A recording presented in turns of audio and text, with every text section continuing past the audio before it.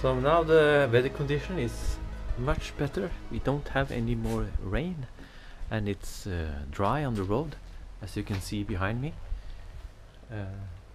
So we will go for a ride. But before I can take the bike for a ride, I will check out my gear.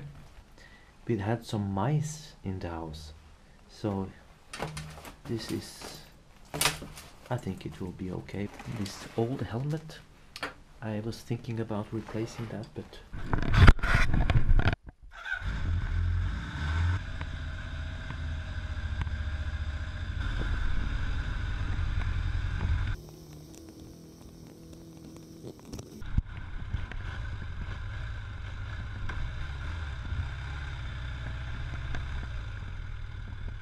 just across the street of our house we have Åsa Landhandleri. Åsa Landhandleri was established in 1892 and is one of Norway's oldest grocery stores.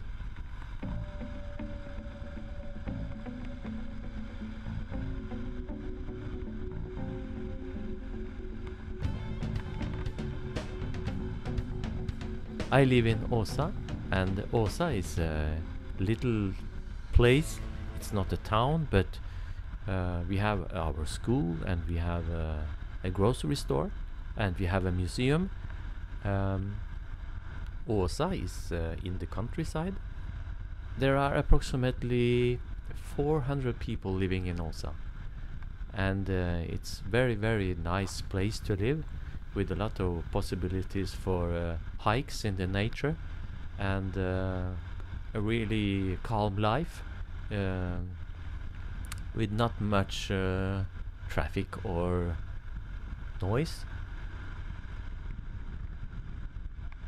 So as you can see here, all of a sudden the bike has a problem, and I realized that it was low on gas, because I haven't checked the gas tank, and I put the bike on pre, and all of a sudden it came back okay, but that's not good with these old tanks, with the rust and the debris in the bottom of them. As you can see, the rain is coming back also, so I realized that this first ride was going to be short. As you can see, more and more rain coming down.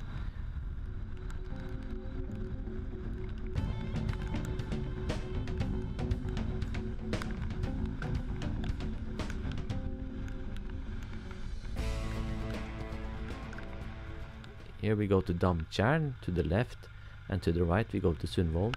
To the left is the road we took for the first destination with my bicycle.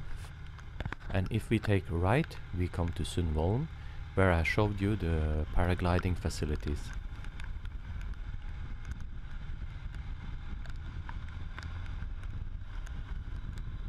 You see, the rain is just coming down more and more heavy, and I took a decision to go back home for today.